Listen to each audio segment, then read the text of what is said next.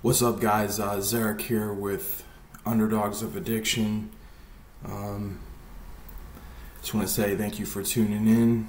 And before this video, I just want to mention to everyone that I am now a certified recovery counselor, and I will be accepting coaching clients. I didn't really know this was going to start happening, but I've been getting a lot of people hitting me up asking for help.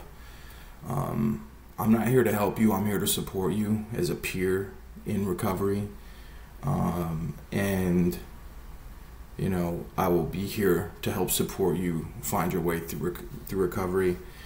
So if you're interested in that, I'll put a link in the description and in the pinned comment to where you could reach out to me if you're interested in becoming coaching or getting some coaching. But today's video is actually about, I want to talk about AA. I want to talk about treatment, and I want to talk about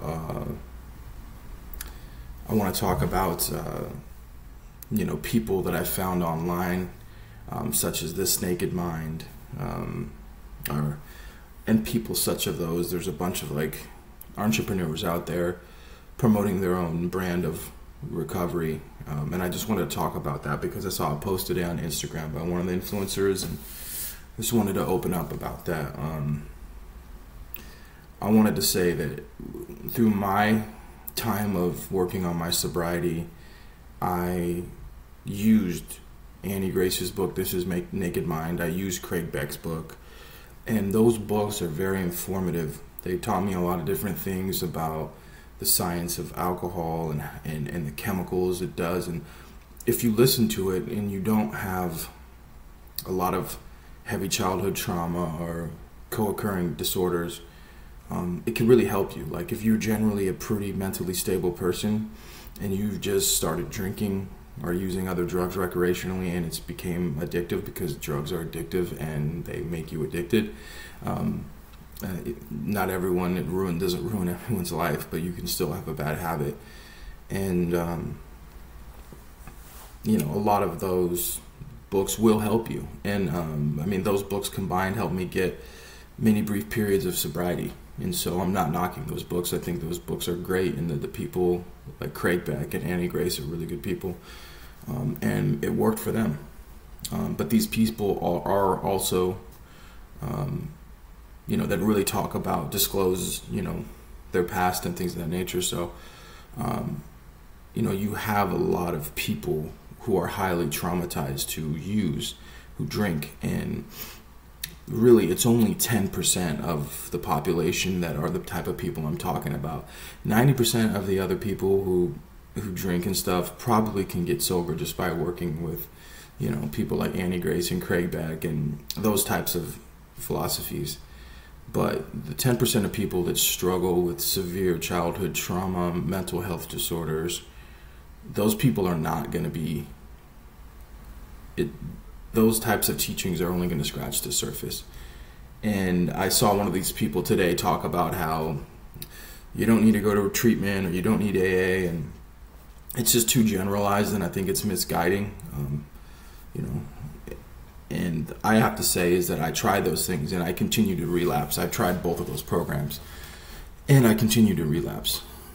But their information was definitely helpful. I myself had a lot of childhood trauma. There was a lot of violence.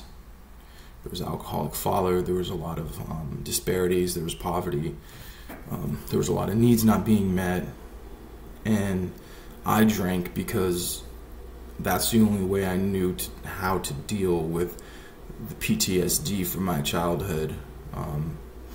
What really changed my life is when I actually went to Treehouse Recovery, and some of these teachers are saying, oh, and rehabs, blah, blah, blah. They generalize it. Yes, there is a lot of rehabs that are not great. There is a lot of AA groups that aren't great, but we'll get into that. That's why you gotta do your research. And I went to Treehouse Recovery, and Treehouse Recovery is about healing the body holistically. And, they subscribe to state-of-the-art science, new teachings, new studies like Body Keeps the Score and Gabor Matt's curiosity, whatever he calls it, but his approach, to healing people. They subscribe to the book Spark and how you can heal your brain through exercise, many mental health disorders.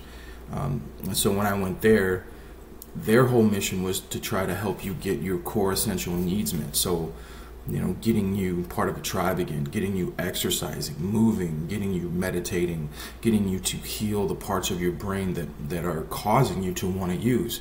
Treehouse Recovery helped me heal and learn how to heal myself, continue to heal myself once I left, which is the most important reason why I've been able to stay sober and able to recover. When I am not taking care of my inner child, when I'm not exercising, eating healthy, doing the things to keep myself at homeostasis, then I am susceptible to use. And so I believe that there's a good percentage of people that have to go through intervention, that have to go through treatment, that a good treatment center where they can really heal a lot of those things ailing them. Because like Gabor Maté says, he says, don't ask why we drink or why we use drugs, but what are we getting from it? And if you can't figure out how to get those things naturally, you're in trouble. And I know a lot of addicts that,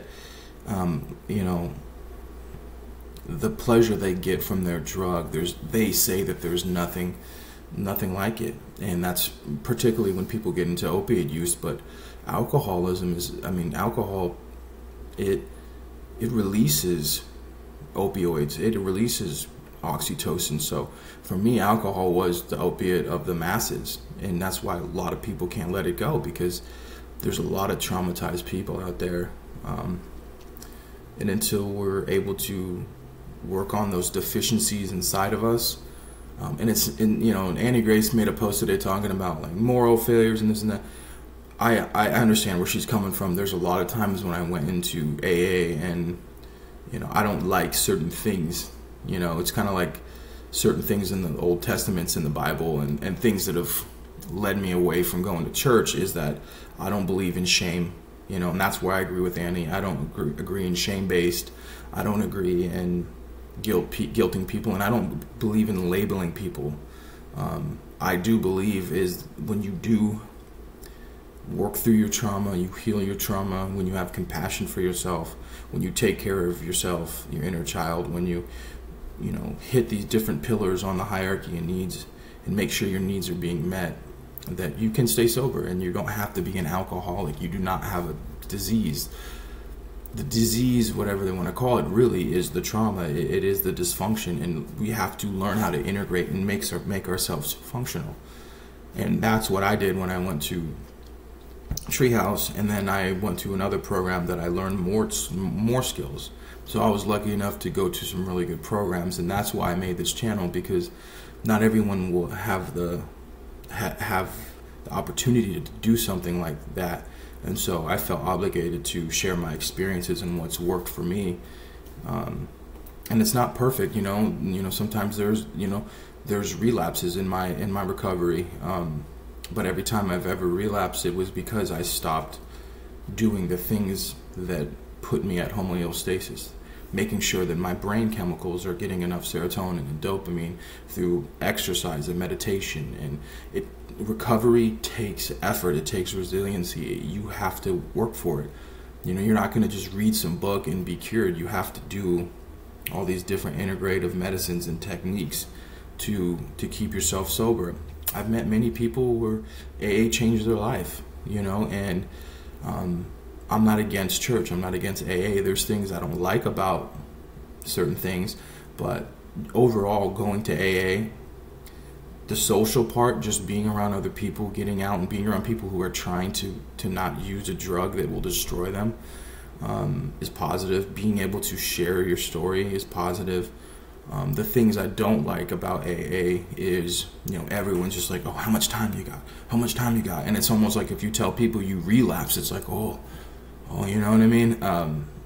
People won't say that. They'll be like, oh, you're welcome. But deep down, people will feel, there's hierarchies, and that's just human nature.